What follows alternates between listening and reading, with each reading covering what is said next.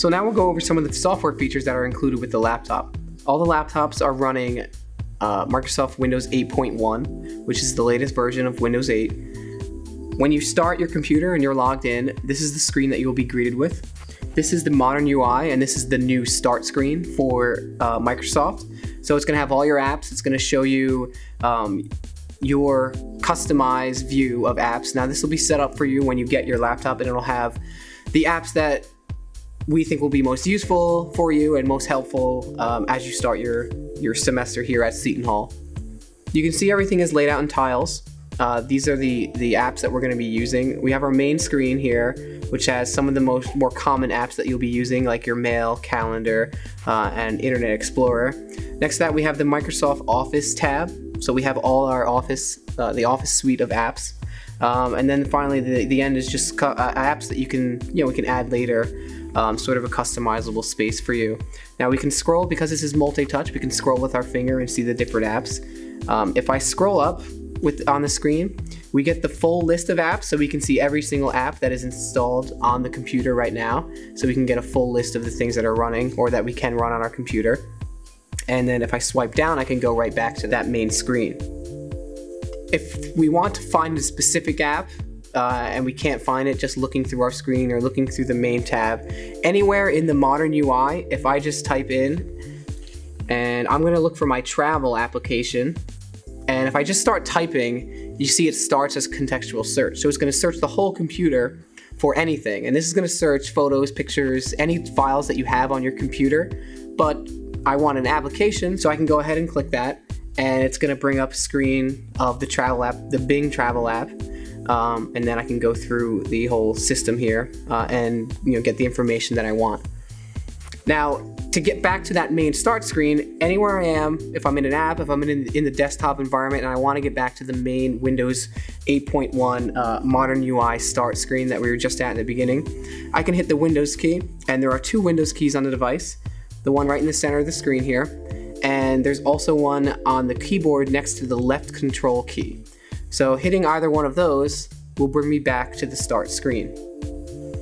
Now, so that's the modern UI. Now in the bottom left corner, we can see we have the desktop, and if I click that, that's going to bring me to the more traditional Windows desktop. Now if you've used Microsoft Windows before, this will be the environment that you're a little bit more familiar with if you haven't used Windows 8 yet.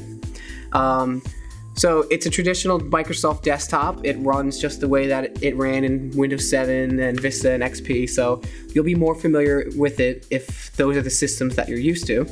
And I can just start apps that I have on the desktop. So we have Google Chrome here, and just as I'm in here, if I hit the Windows key, it brings me right back to that main screen.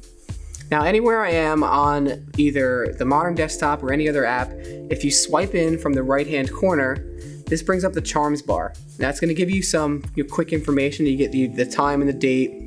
We also have our battery level, and then our internet indicator. So it's going to tell us if we're connected via Wi-Fi, or if we're plugged in, or if we have no connection at all. And then we get a couple of different items here that'll pop up, and these are contextual based on the application that we're in, so that they will change if we're in a different application. So if I'm in Microsoft Word and I hit settings, it will bring up the settings for Microsoft Word. And if I hit search, it'll search the app that I'm in as well.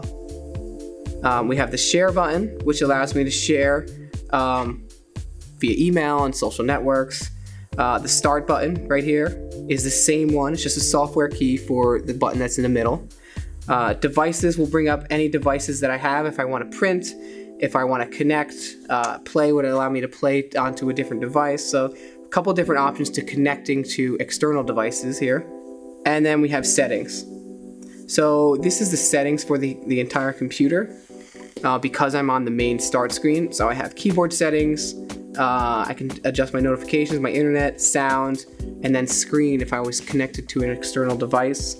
And then if I wanted to do something more advanced, I can do change PC settings, which this will give you my user information, desktop backgrounds. So we'll go into that for a second. So you can change the desktop backgrounds and the display and a couple other options here. Just go back to the main screen. And if I go back to settings, One will show you, you have the power button. So if you want to turn off your machine or put it to sleep, there's a couple different options. We have sleep, shutdown, and restart. So that replaces the start, shutdown that was on the taskbar on the bottom of the desktop. Now you'll see some of the information is changing here on some of the tiles. So here is my news app and it's updating me with news. So this is what Microsoft calls live tiles. So that these aren't just static icons for your apps. They will change and be updated periodically with new information and news depending on the type of app it is. And one of the apps that is changing right now is the Microsoft Store. And you can see that it shows me what's trending for apps right now. There's a lot of free apps available in the store, but you can also pay for certain apps that are available. So you really get the full featured experience of a Windows desktop with the addition of a tablet computer and all of the tablet specific apps that you can download and use on the device. So I'm going to pop into the desktop right now. So if I'm working in one application, be it the desktop or Google Chrome here, I can switch back to a separate application I'd been using before by swiping from the left side in, and you'll see that it pulls in the store, which was the application that I was just using previously. And if I pull in again, I can bring in the Google Chrome that I was just using before. So swiping in from the left-hand side is a great way to switch between apps quickly if you don't want to have to click the Windows button and go back to the main screen and then find the app you were using. Now, if I swipe in from the left-hand side and then swipe backwards, I get a listing of all the apps. This is sort of a task manager, and it shows me everything that's running right now. So instead of having to swipe through everything, I can see a short snapshot of all the apps that are running. So if I see that I have the news, store, desktop, PC settings, and I want to go back to my travel application quickly, I can do that without having to slide through all the different apps. Thank you for watching this video. If you have any other questions regarding your device, please contact the Technology Service Desk at 973-275-2222 or visit the Technology blog for additional resources related to this computer and Windows 8.1.